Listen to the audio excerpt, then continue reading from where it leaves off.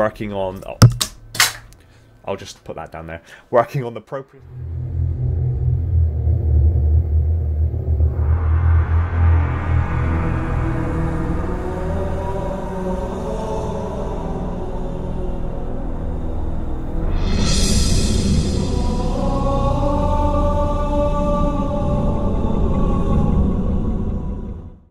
Hey everyone, welcome back to Installation 00, and this is kind of a general update on things that have been going on with Project MJOLNIR and kind of a big announcement of the thing over my shoulder there, but we'll get to that in a minute.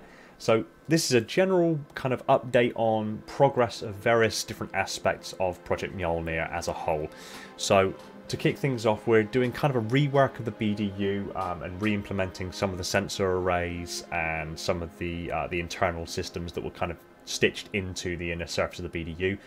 Pretty much neared completion on that. I'm going to give a kind of a full showcase of that in due course.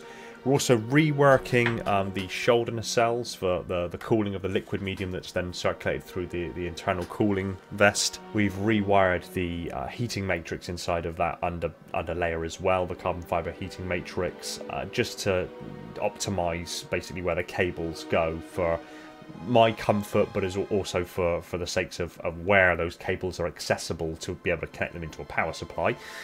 So we're working on a few different things in regards to the heating and cooling system. We're redeveloping kind of a back unit that's going to nest onto the actual back of the BDU in a much more optimized way, harnessing actually those triangular hard points that we have mounted on the BDU. These are the negatives effectively that click into the ones that are on the BDU and hold everything in place with very strong neodymium magnets.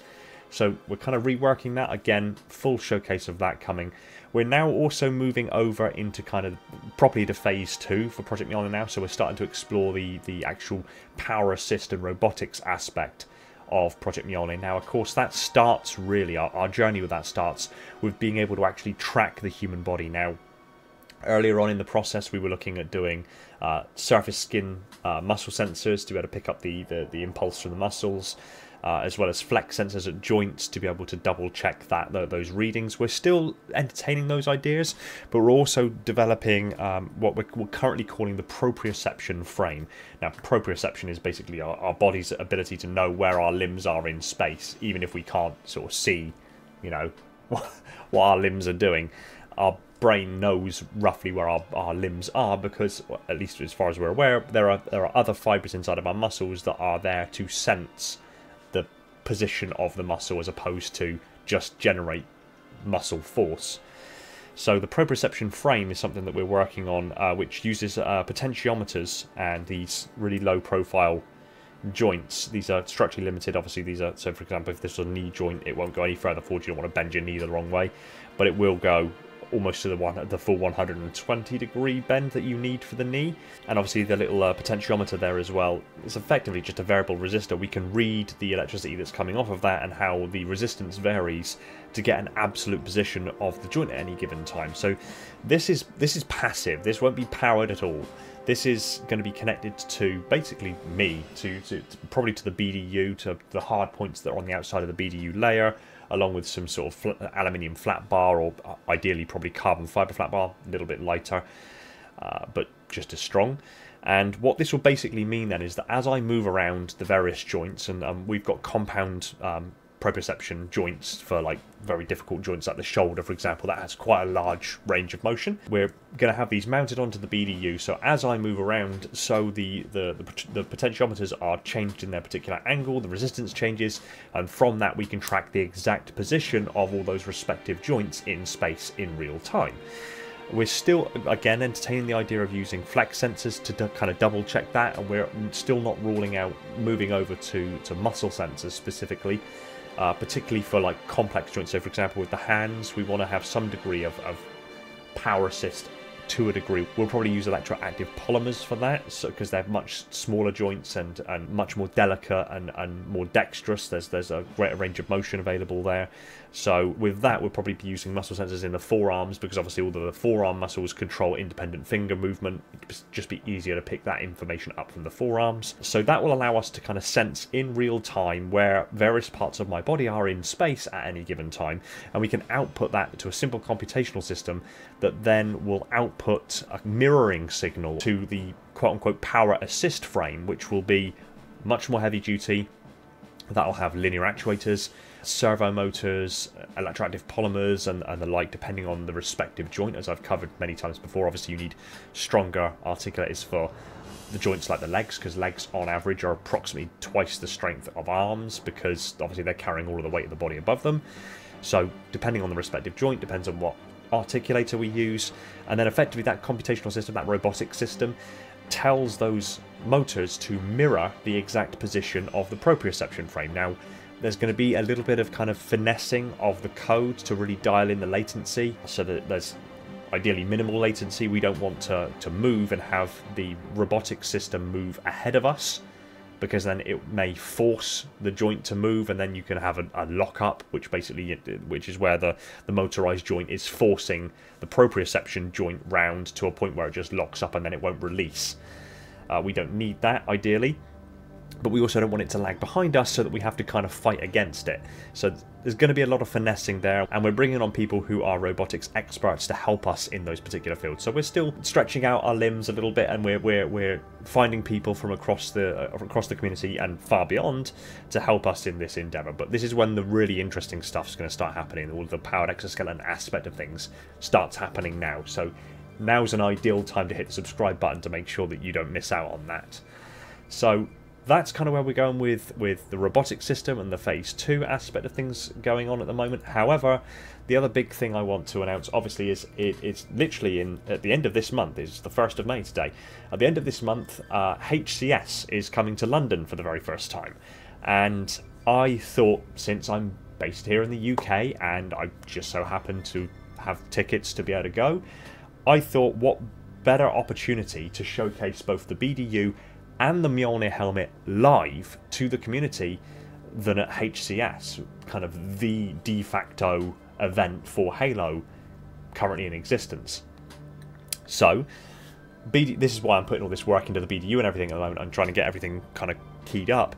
So I will be attending the London HCS major event in Twickenham Arena with the BDU and with this sodding huge flight case behind me, which is the housing for the real MJOLNIR helmet. I will be turning up to the event with that on at least one of the days. I might do more depending on demand and how busy the days get, but I also want to have time just to kind of liaise with the community, as I like to do. So to kind of give you a breakdown of the helmet flight case, it's obviously stylized for Oni. It's actually a Pelicase. It's very tough and resistant to knocks and bumps and things like that. It's entirely waterproof, and I've heavily modified the Pelicase to hold the helmet, but also to make something of a showcase of it in and of itself.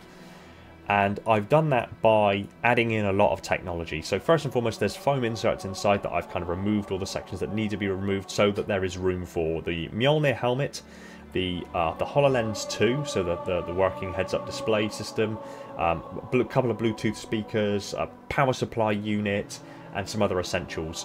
Now, the power supply unit is essential to this system because I have a lot of other electronics in there. So, for example, in the lid of the flight case, we have the UPerfect portable dual display, which is a really low-profile clamshell dual display device that I've mounted in portrait, that then opens up into kind of a dual portrait screen where I can then showcase different things, different videos, and different almost blueprints and holographics of the helmet in wireframes and things like that. As well as just have essential information up there about the channel and about the project and all this sort of stuff. That is all being fed to it from the Melee microcomputer running Windows 11, which is a fantastically small but fantastically powerful microcomputer, which is entirely fanless and instead uses the surface of the device itself to actually kind of vent off heat, which means that I've actually thermally coupled it to the flight case itself, so it can dump some of that heat into the case. As well as the fact that when it's on, obviously the case is open, so just natural airflow will help keep that cool. And that entire thing can be powered from just a USB-C cable, basically just pumping in about 12 volts into the microcomputer. Goes the same for the dual displays as well. They take 12 volts, so again, that's why we needed the little power supply unit that converts kind of a large kettle lead to the step down supplies that I need for the various technology in there, along with the fact that I've kind of sported things out with some RGB lights and the like. On top of that, we've also got a wireless keyboard, which is actually retractable. I designed a bracket and some mounting systems for the keyboard to be mounted to be able to be slid down in front of the case, but also be deployed and positioned an optimal position to be able to be used and be able to interact with the computer system without any major problems. In that regard, I have to now actually pause briefly and give a huge shout out to Apply 3D and Frozen, who were kind enough to send me the Frozen Sonic Mega 4K S, a wash station, a cure station, and a refill pump, and it's been absolutely invaluable in doing all of this so far, both doing the cooling of cells and everything that's going on with that at the moment, working on... I'll just put that down there. Working on the proprioception frame, as well as all of the new things that I've put into this flight case, and I'm sure it's going to be invaluable when we start tackling the version 2 helmet. There's a big full showcase coming for the Frozen and its features and how it's helped certain aspects of what I'm doing with Project Mjolnir and reverse engineering a lot of that technology. A lot of people who are part of the 405th cosplay division will know I've been posting across social media about 3D printed visors that are fantastically clear.